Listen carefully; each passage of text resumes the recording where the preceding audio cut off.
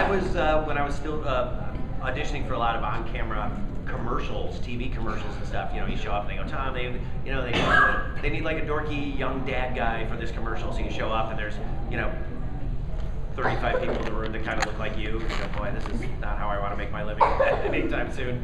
And so we went into this audition, but they were auditioning for a holiday seasonal Christmas commercial in the same studio, the next door over.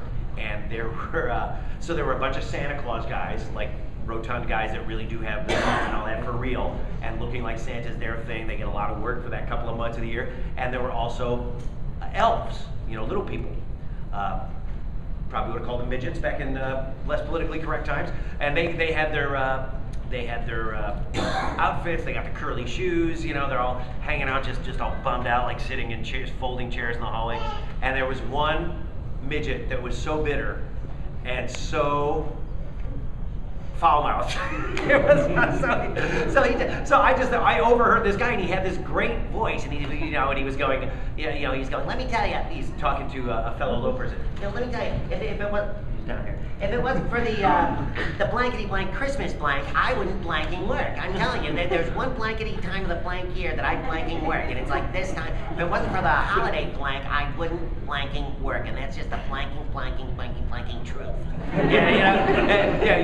What's in the blanks, right? And I just listened to that. I was like, that's amazing. And then I told Steve Hillenburg that story, the creator of SpongeBob, long before he came up with SpongeBob, and then I totally forgot about it. And years later, Steve was telling me about this animated show he had, and he said, I have you in mind for the voice. Do you remember that voice you did about like the bitter little elf guy at the Christmas commercial audition? And I had to think back a little, and I go, yes, I totally forgot about that story. But yeah, so an angry little person is the reason that I got employed as SpongeBob.